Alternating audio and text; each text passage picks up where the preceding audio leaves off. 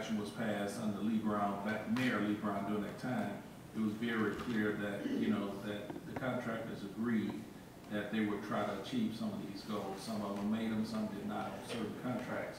The engineering community, I think, exceeded most of their goals. So it's still a learning process, and I don't know if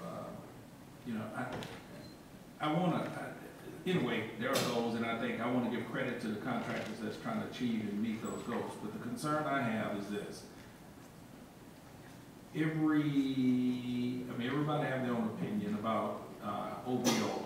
What I've gotten to learn is that over time they've grown and they've gotten better and better. When we have concerns, colleagues, about their operation, what I did was took a moment and went over and walked that process, and I've learned so much about how they operate. The program is set up as independent of these departments, and it's not flawless, but it's a pretty good program. But I just think we need to just be mindful. We have a director, deputy directors that are trying to do what needs to be done to make it a flawless program, but nobody's perfect. But I would encourage you to go over and go through the process, and any comments that we may have. You have a mayor's race coming up, and I would hate for someone to be scarred with something that's not 100% accurate as a new mayor comes in. We had a situation last week where one of the contractors did not fulfill the goals, and when that contractor, we went through a process, and that contractor has been placed on probation. I contacted the director. The director made it very clear.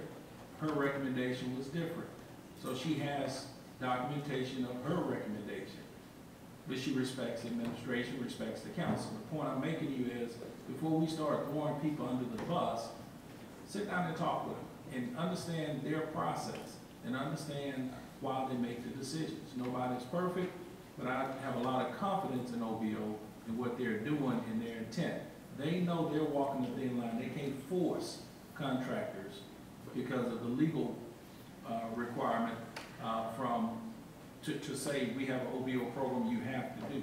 But they're going to do what they have to do to make certain the good faith effort, and they should, is put in place. But I just, I refuse to sit up and let them continue to beat down the director in that department every week, and we haven't taken the opportunity to go and visit and tour, which I'm encouraging everyone to do, to tour that department and get a clear understanding of their process, and maybe you can bring some advice to help improve it, as opposed to doing it here at council. Just keep that in mind. Thank you.